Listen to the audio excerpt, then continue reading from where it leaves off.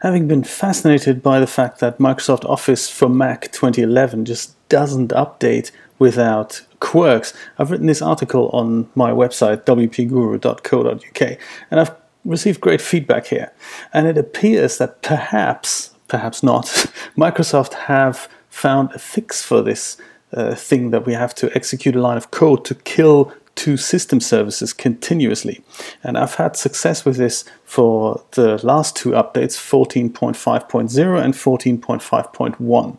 And I thought I'd make the screencast to see what happens on another system of mine, which is currently running Office for Mac 14.4.8, and 14.5.1 is the latest version. I have to remote into the system so that I can screencast it, but hey, this is the current version, and the friendly update thingamajig has just come up and offers me to apply this update. Let's see what happens. First we'll download it, and then the installation is supposed to start. Usually never works, so we'll just go ahead and try it as good as we can.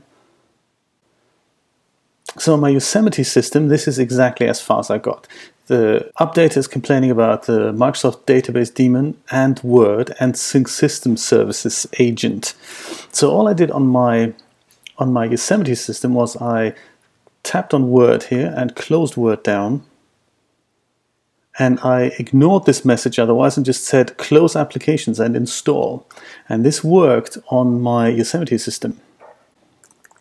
And it looks like it's working now on the Maverick system here as well. So it appears that perhaps, I mean, could it be true?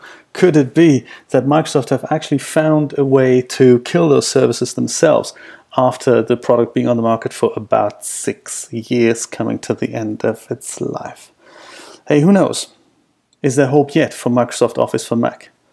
Running the package scripts usually takes forever. If it says less than a minute, it's probably another 10 minutes or so. So time to grab a coffee and let this thing, recompile my operating system. The installation was successful. I thought it was never going to happen. So let's see if it really was. Close the updater.